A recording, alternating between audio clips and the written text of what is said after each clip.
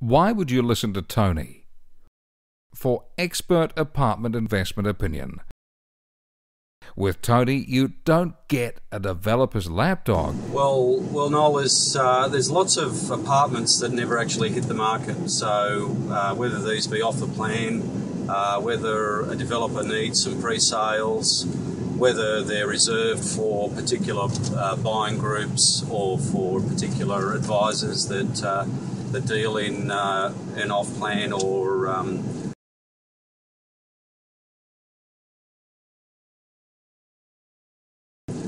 off-market type apartments for their clients. But basically you're getting in on the ground floor, right? So anything that's on the market will obviously attract a higher price because it's got more exposure, it's got more people looking at it, and therefore more competition. It also, when apartments are complete, it allows the price to go up because it caters for those people who can't visualise a product.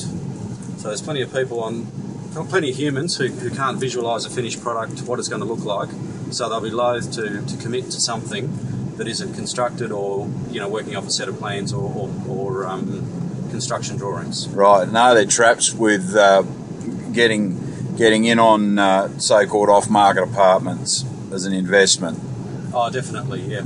So a lot of the bigger projects, multi-story projects, operate on off-market transactions. Typically they'll need some pre-sales to get their funding or the finance to complete the construction of the project, and therefore in order to do that, what can happen is there can be basically fake contracts.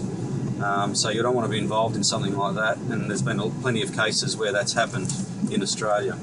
I mean, the real safety factor for a consumer or a purchaser will be the quality of the developer and also the quality of the builder. So typically the bigger the project, the bigger the risk, and also the more things that can go wrong with it that are out of the consumer's control.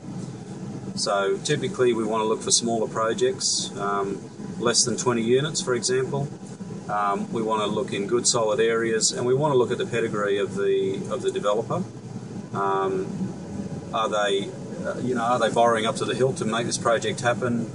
Are they, have they got more than one project happening at once? Are they going to lose interest in the project that they're working on, your project that you want to buy in? You want to look at the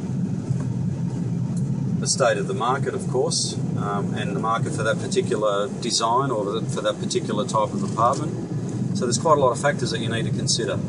Yeah, okay. So if I was to come to you as an experienced expert in the area, what you're going to be doing for me is showing me a number of different off-market apartments that aren't being retailed, so-called, and just go through, prices versus area versus developer and the like, just to give me a range of options, and so I can better understand how this all works.